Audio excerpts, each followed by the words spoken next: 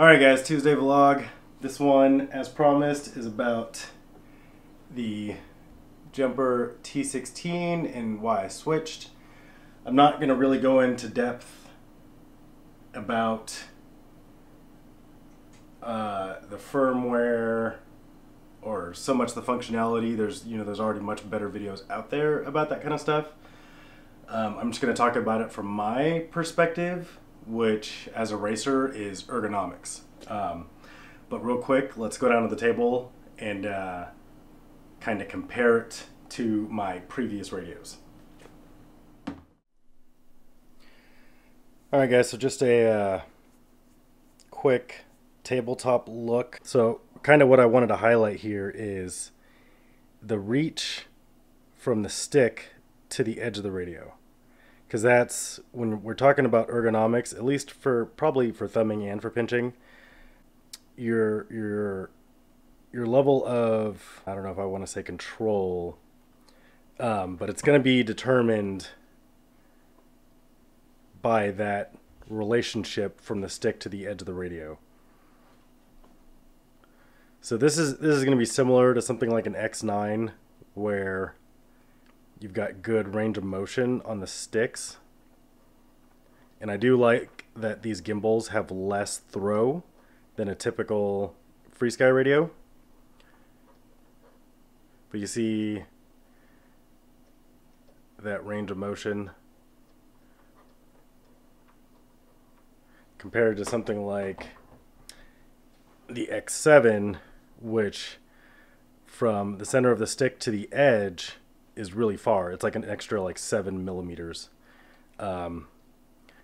So I mean, I can still reach the center, but the leverage, is it leverage?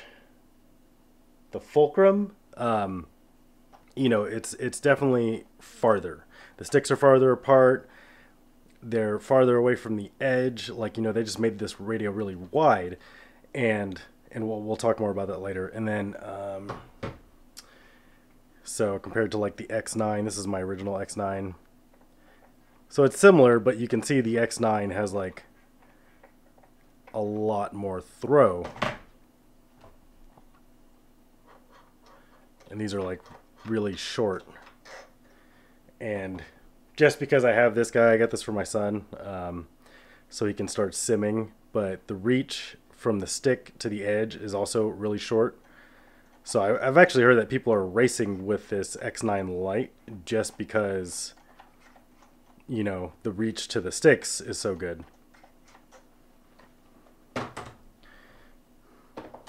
right, let's go back up.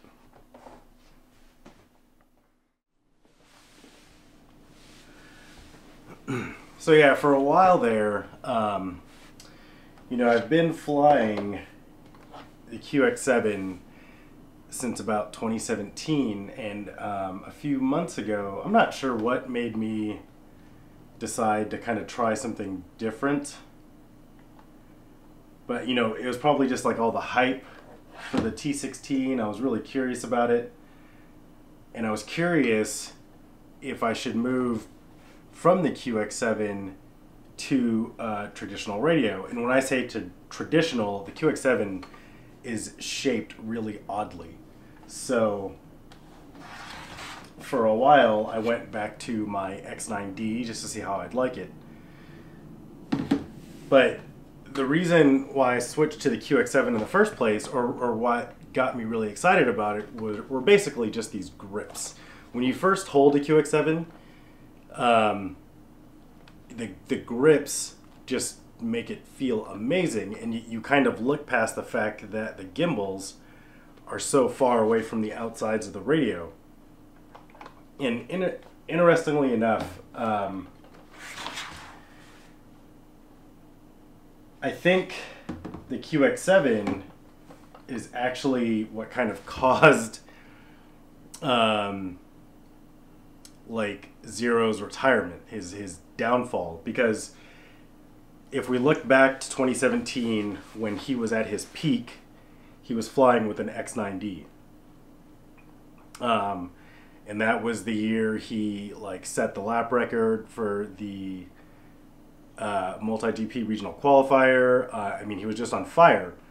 And at that qualifier, he won $700 from Emax for winning with Emax products. And so when he got that prize money, he decided after using mine that he would buy himself a QX7, and then he bought himself a set of Commander goggles. And you know, and it's not something I forced on him. Like, you know, I let him use my QX7, and I was like, you know, if you want one, it's up to you. And again, I think when you initially hold a QX7, it feels amazing, and it kind of clouds your judgment almost, because you don't realize the detriment of having the sticks so far away from the outsides of the radio. It like for racing, it'll limit what you can do on a racetrack, because you can't transition as quickly because the throw on the sticks are so far away from your hands, if that makes sense. Like it's about leverage and the fulcrum. I'm sorry if this is not super scientific, but basically it takes more effort and more reach to hit full stick deflection on the QX7 versus something like an X9D or the Jumper T16. Now, the Jumper actually takes it a step further. You can adjust the gimbals, like the center of the gimbals out, so the sticks are leaning towards the outside, which I did. You've got a lot of adjustability on the stick length. That's really important. And then I've got these 3D printed grips. So it's actually similar to the QX7 in that you have something to grab onto back there. But the ergos of this radio, I mean, like, especially with the sticks having less throw, it's just, you just have more control with this radio. I mean, I love, like, as soon as I got this in the mail, and I got this from Heli Nation, I'll throw a link in the description. The ergos and the stick throw, they're awesome. I feel like, and I felt this way about the QX7 too, but I feel like this is just gonna, improve my piloting on the racetrack, for freestyle, like what have you. The radio is awesome for like a ton of other reasons. Like, and again, I don't get super like political when it comes to FPV, but like the way that FreeSky has been behaving is just kind of crazy. Like, it started out in the early days that, we got, hold on, Easton, got to keep it down, bud. Stop talking, okay? Thank you. It started out in the early days that the X9 was the go-to radio, because back then all we had was Spectrum. It's funny, I'm wearing a Spectrum hat. I'm wearing a Spectrum hat because I use Spectrum radios with my RC cars. And so Spectrum was nice enough to send me a hat and a receiver and some other stuff. So that's why I have a Spectrum hat. I don't use them for FPV, but I do use them for surface. But when we started FPV, the X9D was the go-to radio because it was affordable, $200. And it did everything. It's got all the channels, all the functionality. I mean, it was just like a no-brainer. But, and FreeSky is kind of like Fat Shark in that way, is that they haven't really done anything different, and they keep raising the cost of their radios. So like, you can get an X9D special edition for, it's like $250, $260. And on top of that, on top of raising the price, they limited the radio. So I don't know about the X9, but the QX7 doesn't natively work with Crossfire. You have to modify it because they screwed up the baud rate. They don't work with D8 receivers. So like my Tiny Hawk uses a D8 receiver. It wouldn't natively work with a new FreeSky radio. I mean, I'm pretty sure that's the case. Like, they have D16 now, but they're like, FreeSky is implementing this new protocol to try to lock out the market or lock down the market, and it's just like they're just being greedy, basically. I mean, and I understand wanting to be profitable, but you know, if they would have just like stayed true to what they were in the beginning, which is like an affordable solution that destroys the competition, they would have been fine. They didn't have to like, you know, send letters to vendors about carrying Jumper, or try to lock out other protocols, or try to lock out Crossfire. I mean they're it's like they're trying to play dirty, and like that, personally, that doesn't offend me. Like, again, I don't care about politics. I don't care about what companies in China are doing. But I mean, when you try to play dirty, or if you know, very rarely does that work in getting ahead in anything, right? So now, because of those antics, Jumper came in, and you know, they're what FreeSky was in 2014, honestly, because these are, I'm watching my time so I don't go over, these are $160, and they do everything. I mean, they're just amazing. I mean, okay, I will say that with this being a fairly new model, and it's being like, the updates are coming out super quick, there's bound to be QEC issues. And one that I had the other day flying was, I got what is called a stuck key warning, which I didn't have any stuck keys, but it's just something internally messes up. So I took it apart, reseated a couple of ribbon cables. I've read that it could have something to do with like the cheap SD card, so I replaced the SD card, and it's fine now. But just a warning. It seems pretty common that people are getting this stuck key error, and again, that's just like, there's bound to be a little bit of QC issues. Like, this guy was missing a screw. It didn't come with a screw down here in the corner, which is whatever. But yeah, for my perspective, the ergos are great. So yeah, I mean, you know, your radio is your whole connection to your quad. So it's got to fit your hands. You've got to have good leverage on the sticks, you know, if you want to be successful. And yeah, it's a shame that we went to the QX7, because again, and it wasn't a big deal for me because I have adult size hands, but back then Zero was like really small, and he had really small hands. Like, now it probably wouldn't be such a big issue, but I really think him switching to a QX7 kind of ruined him, because after he switched to the QX7, he just like, his consistency just like went through the floor. I mean, I think that was like a major contributing factor. And then this year, like, he stuck through it through 2018, and then in the beginning of 2019, when I quit Thrust UAV, and you know, I pulled him aside and I talked to him about it, he just decided, well, you know, if I wasn't going to be doing it professionally anymore, then he might as well not do it either. Like, his heart wasn't in it. And I think a lot of it had to do with the QX7, unfortunately. You know, maybe one day he'll come back. We can get him a Jumper. And it's funny because he hasn't flown since spring of this year. And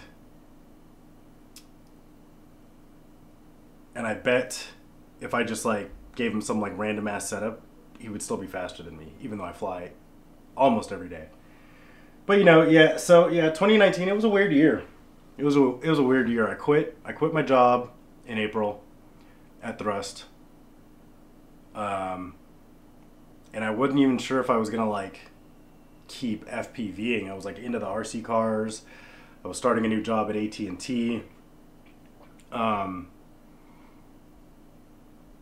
And there wasn't like much to be excited about, but then something else came along in August, and that would obviously be the DJI system. Not to make this another DJI video, but people talk about what companies do for the hobby and what companies don't do for the hobby. And one thing I will say is that thanks to DJI, like my interest for FPV is just like, it's through the roof. It's winter and I'm flying every day. That's not something I've done for years.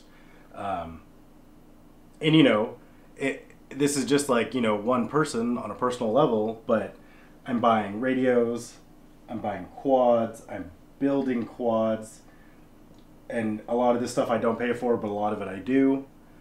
So because flying the HD has like revitalized my interest in FPV, like I'm now putting cash back into the industry in, you know, in the way of radios and FPV cameras and drones. I mean, like, you can hate on DJI, but like, I'm pretty sure like this is not just me, but this is causing people to be interested in FPV again and to start putting money back into the industry, because, you know, FPV has been like waning.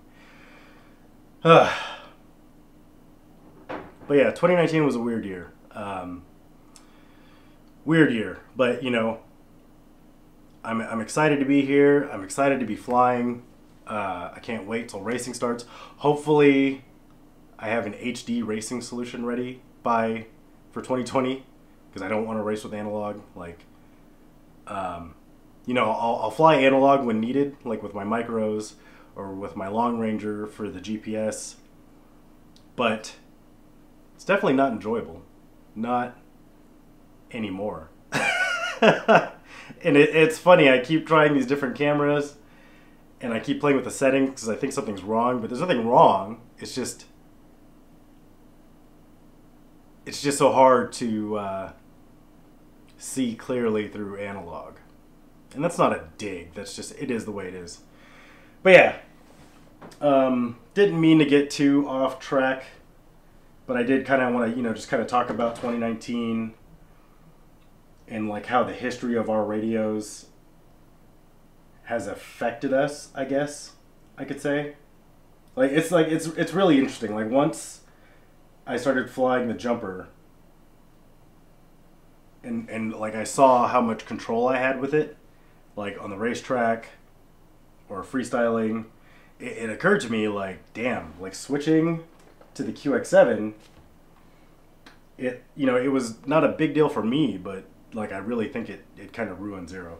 So again, yeah, maybe he'll come back someday and give it another shot. I think that'd be awesome. And again, like I showed on the tabletop, I've got this X9 Lite. I mean, like I said, I don't care about politics. I'll spend my money when I think something is, you know, is worth that amount of money. And you know, the X9 Lite, it wasn't very expensive, but the reason why I bought it is because it's small. Like, if you look at it compared to the Jumper, it's tiny. Here, let's do an uppy closey. So if you look at it compared to the Jumper, it's pretty small. So it fits my 8-year-old's hands. So this is going to be for him. I'm going to get him on Velocidrone. Like, right now he's not really into it, but I figure once I get him learning the basic controls and he actually tries FPV, maybe he'll like it, maybe he won't. I can't imagine there'd be like a little kid that wouldn't want to FPV, but we'll see. And if he doesn't like it, maybe my daughter will. That's the thing about being a dad, guys, is like, you just like have all these excuses to play with toys, right? And like, in doing it with your kids, it's just the most fun thing in the world. Yeah, just having kids and having a reason to keep having fun and playing and staying active. It's the best thing in the world. But anyway, Jumper T16. This is going to be the radio I'm using going into 2020. I'm excited for 2020. I'm excited for FPV. I'm excited for HD FPV. I'm just excited to be here, guys. Thanks for watching.